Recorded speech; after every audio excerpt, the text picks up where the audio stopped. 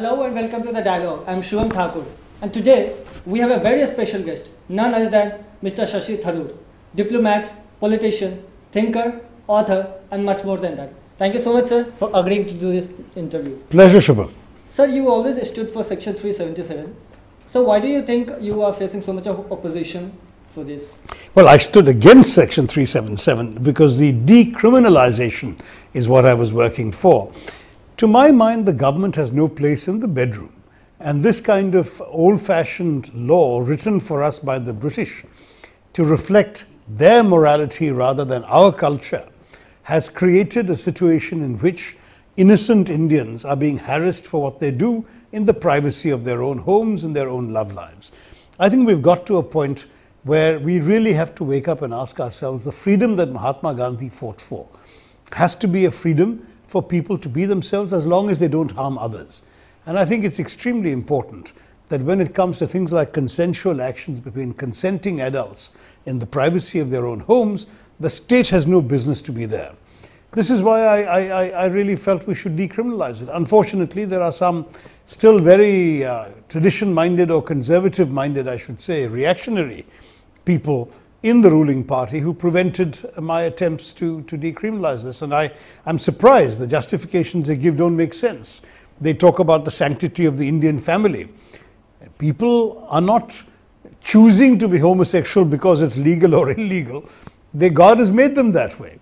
So the fact is that by talking about the Indian family, you want to force homosexuals to make some poor woman unhappy by pretending to be a heterosexual person, when in fact their real wishes are elsewhere, and these things create other problems in our society.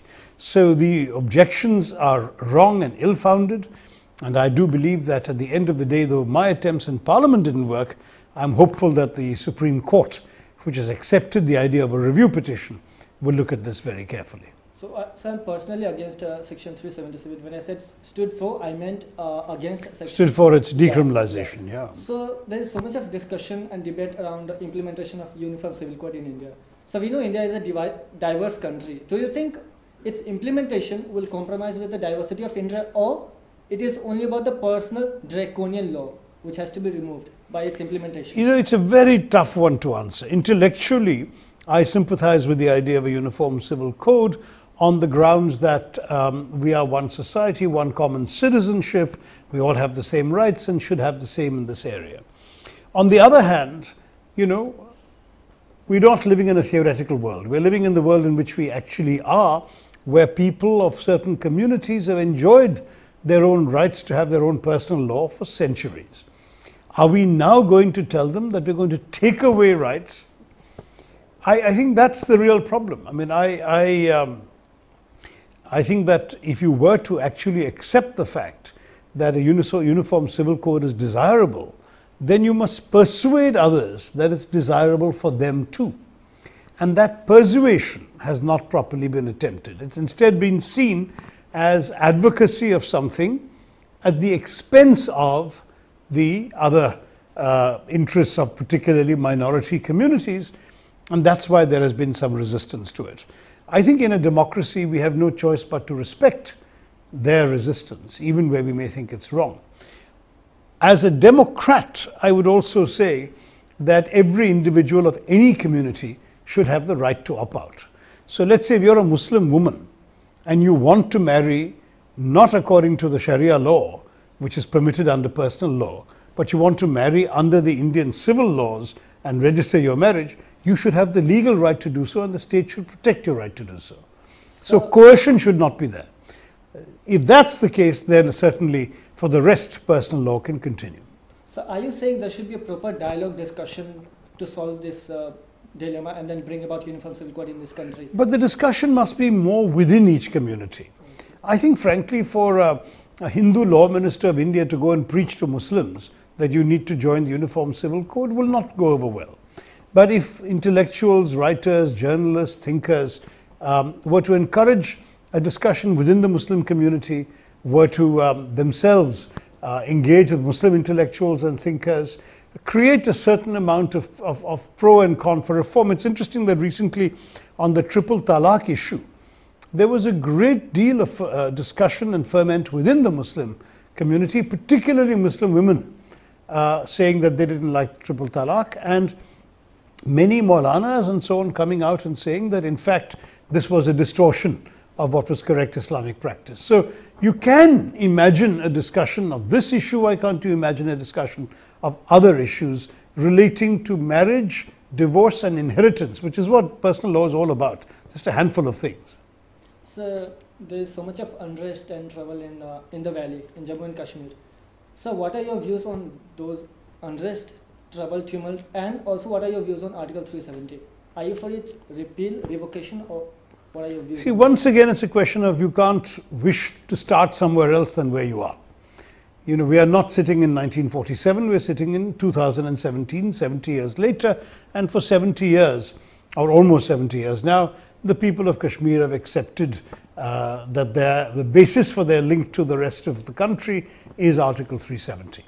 There is no doubt that any attempt now to revoke Article 370 will not only be resisted by the usual suspects, as we say, the people who are anti-Delhi and anti-India, but even the mainstream Kashmiri political parties, which have been functioning within the ambit of the Indian Constitution, contesting elections and so on, like the National Conference, like Mehbooba Mufti's PDP, they themselves will be extremely negative if India were to abolish 370. So you must understand the concept of acquired rights. You know, you may not, for example, necessarily wish to wear a suit, but if you have had the right to wear that suit every day, everywhere you want to wear it, and then somebody comes and says, now I'm taking away that suit and you'll only wear a shirt and tie, you may resent it, saying, you know, I have enjoyed this right, why should I not continue to if I want to? And that is precisely the problem with all these examples you've taken. So Gorkha Jan Mukti Morcha is demanding for separate statehood in West Bengal. What are your views on that? Should we go for a separate statehood? I mean, it's not off the top of my head, in the sense that right now you can't just give in to an agitation. There has to be, in any case, respect for the constitutional order. But as a larger proposition, I would argue that in a country our size, we could very easily imagine the creation of a states reorganization commission to look into such questions as what is the viable size of a state, what are the principles on the basis of which a state should be formed or organized, what is the desirable population within a state, and so on. Right now we have an absurd situation where we have, you know, a state the size of Uttar Pradesh with over 200 million people, and a state the size of Sikkim, tiny place with less than 1 million people. This kind of range means that our states are really quite astonishingly diverse. Now, there's nothing inherently wrong with that. Even a country like America, you have Texas on the one hand and Delaware on the other. So big and small is not the issue. But at a time when we're talking about becoming the largest single democracy in the world, with we've already crossed 1.3 billion, we're going to cross 1.4, we're going to overtake China in the next few years. At least within the next decade, we'll be the most populous country in the world. We have to ask if these state units are manageable, whether you can actually administer something as large as UP through the mechanisms of the state. Either you decentralize massively to every district, or I think you consider in a states reorganization commission principles to break up the states. And if you did that, if you actually divided UP into 3 or 4 states, as many have suggested, a Harit Pradesh here, a Pura Pradesh there, a Bundelkhand there, etc., then you may actually find 4 states of 50 million each, rather than 1 state of 200 million. And you may or may not agree that that principle also extends to a relatively small state like a Gurkha land area within Bengal. You may not agree or you may agree. That depends on the States Reorganization Commission. Staff it with serious people, judges, former politicians, former governors, people with a real background in all of these issues, and have them come up with some principles. I must say that even the Telangana separation would not have been so messy if it had come at the end of a very reasonable process that the entire country was following. Sir, if I'm not wrong, Finance Minister of India, Mr. Arun Jaitley said that there won't be any law against lynching separately, but you are asking for law against lynching. Why so? Well, I disagree respectfully with my old friend Mr. Jaitley on this, because the argument that he's making is that murder is already illegal, so how do you need a separate law for a different kind of murder? Murder is murder. But the answer that I have is that this is not just murder. There are larger issues involved, including the fact that a collective group of people, a mob, kills somebody and often shelters behind the anonymity. It becomes very difficult to prove that this particular individual committed a murder, and there are 40 people, 50 people in a mob that are beating this person. So this kind of thing requires a different approach to the law. There's also issues of police responsibility, local administration's responsibility. Hold them culpable, hold them responsible. There's a question of the minimum sentence. There's a question of certain procedures to be followed. Because this is murder plus a hate crime. In most cases, mob lynching is also a hate crime. And therefore, in some ways, the feeling is that it should not be just seen as any other, crime of passion or any other kind of murder. So do you think in most of the unfortunate cases of mob lynching, it's organized in some way or the other, or it's just a random mob which kills the other person? Well, there are so many cases, sadly. A lot of riots in our country seem spontaneous but are in fact organized or at least instigated. And the same is true of much mob violence. Of course, very often things get out of hand. There may be half a dozen people who just want to, quote unquote, teach somebody a lesson by beating him up. But more people join, it gets out of control, the person is killed, and then everyone runs away and no one wants to be responsible. So we need to stem this at the very beginning. And the other advantage of passing a law is in actually signifying greater public awareness, signaling to the people that this crime is going to be singled out for special punishment. So now China has started constructing road in parts of Doklam, which is claimed by Bhutan. Now India is also supporting Bhutan, but the China is saying it's a disputed territory. Now again China is intruding and trying to threaten us in a way. What are your opinion on that? No, there is no doubt that our entire frontier with China is unsettled, is in fact disputed. Part of the problem is that the maps were drawn in a different era. They did not have sophisticated techniques. There are some elementary mistakes. For example, the assumptions that the Chinese are following when it comes to the Doklam area are based on an agreement of 1890, which can legally lend itself to two different interpretations. A place is mentioned that the Chinese claim, but the watershed is mentioned, which actually favors the Indian approach. So all of these things mean that you really do need to sit down in a constructive modern spirit with all the modern technology, satellite maps, photographs, detailed inch by inch reconnaissance, and come up with a sensible conclusion. The problem at the moment is the Chinese don't seem to be interested in doing that. They're not interested in talking. They're saying this is our position, our way or the highway. You have to listen to us.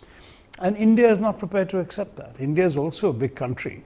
We may not be as large an economy as China or as large a military as China, but we feel we are strong enough to just say no. And I think at this point, the only sensible thing for both countries to do is to talk. India is willing to talk. So far from what I've gathered, the Chinese have not shown themselves willing to talk. So as far as I understand, China is opposed to India's membership to the UNC, United Nations Security Council, permanent member. Now again, China opposes to us in energy, nuclear suppliers group. So what do you think China is doing? Is it China afraid of us? If China is not afraid of us, why is it not living in healthy competition with us? Well, on the Security Council, China has never officially opposed us. They have opposed Japan, which was a claimant along with us, but they have never officially publicly said we are against India coming into the Security Council. What their real views are is a different matter. They may really not want us to come. But so don't you think they oppose us to be the member? I think de facto they don't want us to come because they don't want India to enjoy the same status that they have. Similarly, when it comes to the nuclear suppliers group, they have tried to put us down by saying India can come in only if Pakistan also comes in, which is very different because Pakistan has a shameful record in proliferation of technology, smuggling of technology and so on, whereas India has developed its own technology and is very, very correct in not violating any of the international codes and conventions. And there are other issues on which we disagree with the Chinese. I think the Chinese have certainly seen a need to keep India off balance, to show that they, the Chinese in other words, are peerless as the preeminent power in this part of the world. And you know, the funny thing is that actually there are a number of areas in which we have the same interests. To take just one example, keeping open the sea lanes of communication from East Africa and the Gulf to China means also keeping them open to India, because India is on the way to China. So we should actually be cooperating, we should be having joint anti-piracy patrols, we should be taking on a common responsibility for looking after those waters. Instead, we are looking at each other's navies with hostility and suspicion, and it starts really with the Chinese attitude. So in my own view, a real corrective is required from the Chinese side. So Permanent Court of Arbitration has given a judgment that South China Sea does not belong to China. Now again, China is not accepting the verdict. Why is it so? What's your opinion? The Chinese, again, you know, when it suits them, they argue on the basis of history. They have something called the 9-dash line, 9 dashes on a map, which gives them most of the South China Sea, all the little islands in it, and then the economic zone around those islands. The real motive for the Chinese is both geostrategic and also economic, because obviously they want to have access to the resources in those waters, whether it's fish, whether it's minerals, whether it's oil. And the fact is that in asserting their claims, they're basically relying on sheer muscle power. They are tougher, bigger, stronger than any of the neighbors. And they're saying, we will have our way, which is not the logic of international law. International law says whether you're powerful, whether you're weak, it's one law for all countries. And I think the Chinese have to learn a little bit how to coexist with others. There may be some, like the Philippines currently has a president who has more or less surrendered before Chinese might. But the other countries, countries like Vietnam, Malaysia, and so on, have certainly not surrendered, and they're saying, no, we stick to our claims, and Japan as well, particularly. So ever since Rahul Gandhi took charge of Congress Party, you are facing defeat after defeat in all the elections. Don't you think there should be a leadership change in Congress Party? Why don't you take charge of Congress Party? First of all, the party doesn't work that way. Secondly, I think there is a settled procedure for establishing the leadership in our party or in any party. And in our case, there is no vacancy. Sonia Gandhi ji is the president, Rahul Gandhi is the vice president. If a change is to come, it will certainly be that of the vice president becoming the president. That's the way the system works. But I think that, you know, one doesn't have to look at individual leadership to make a difference. I believe I can make a big contribution through my own skills, my own abilities to the work of the party. Today, the day you and I are speaking, we've just announced the setting up of an All India Professionals Congress, which I will be the national chair of, and which we will try and encourage professionals to come in and actually work, find a platform for themselves within the party, and also work in politics through a mechanism that was not available to them before. So with that, we come to the last question of the interview. So if it ever happens that you are declared the prime ministerial candidate of India, would you like to be the prime ministerial candidate for the 2019 election? If I answer that question, you'll simply get me into trouble with friends in my own party. But please be frank. No, look, I'm obviously somebody who would be honored and happy to take on any challenge that the country offers me. I was proud to be the country's standard bearer at the United Nations Secretary General race. I lost. If tomorrow they ask me to do another race in which I may or may not win, I'm happy to do that. We've just seen two very fine people contesting for president and vice president from the opposition, even though they knew that the results would not go in their favor. I do believe that for myself, it is not just a question of a position, a title. It's a question of being able to serve, being able to make a difference. I came back from a very comfortable life abroad in order to make a difference. And that's what I see myself striving to do as long as I can. Thank you so much, sir. Thank you, Shubham. And for your time. Thanks very much. Thank you so much for watching this episode of the interview on The Dialogue. We'll be back very soon with another personality, interesting one. Thank you so much.